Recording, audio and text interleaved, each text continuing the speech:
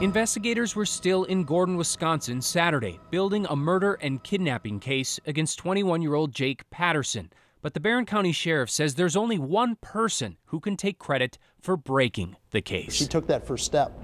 Taking that step was just unbelievable. I think that's a lesson we can teach our kids. I think that's a lesson that we can teach when we say, how do we talk about this with our kids? Never give up hope.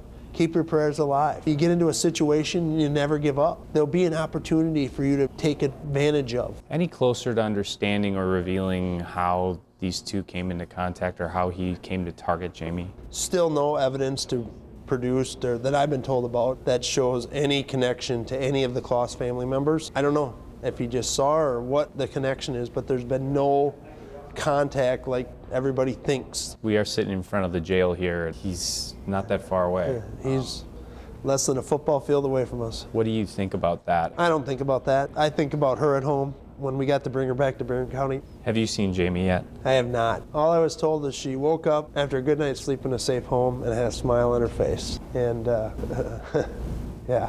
What would you tell people that want to show their community support for Jayme, wanting to know if there's an event or something they can do to celebrate her? When Jayme wants to have a party, we'll have a party, but not until she wants to have one. But we still need their hope. We still need their prayers. We need Jayme's healing prayers. Was there a hardest day or hardest moment through these last 3 months? To tell the public that we didn't have any new tips, but we've been working on it for 2 months, was very frustrating. But then we went to events like the tree lighting.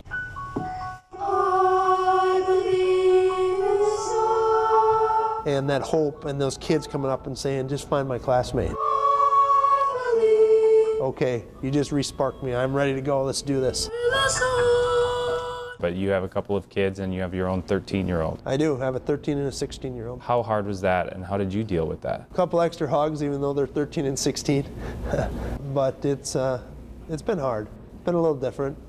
Keep track of them. I always did before in my job of seeing the worst in people, but I saw a lot of good here.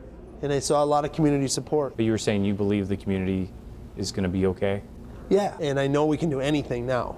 So taking on, this healing process and helping Jayme is going to be simple for us because I've seen what we can do together.